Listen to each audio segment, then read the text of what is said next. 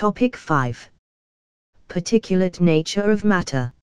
Matter is anything that occupies space and has mass.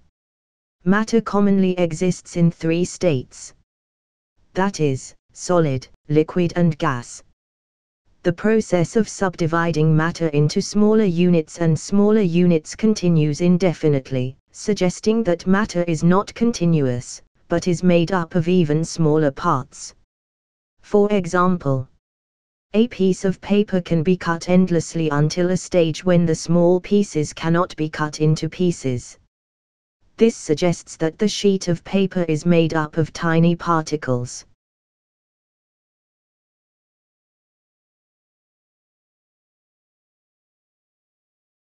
Demonstration of dilution.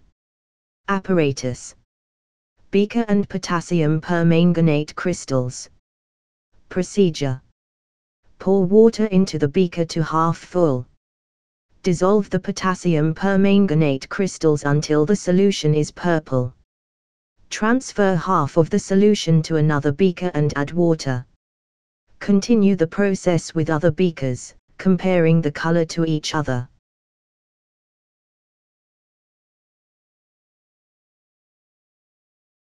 Observation.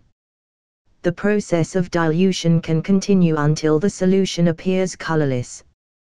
This suggests that the particles of potassium permanganate are spread evenly on water.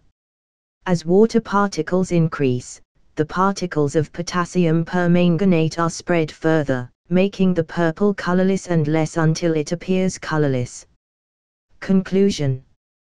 Potassium permanganate is made up of tiny particles.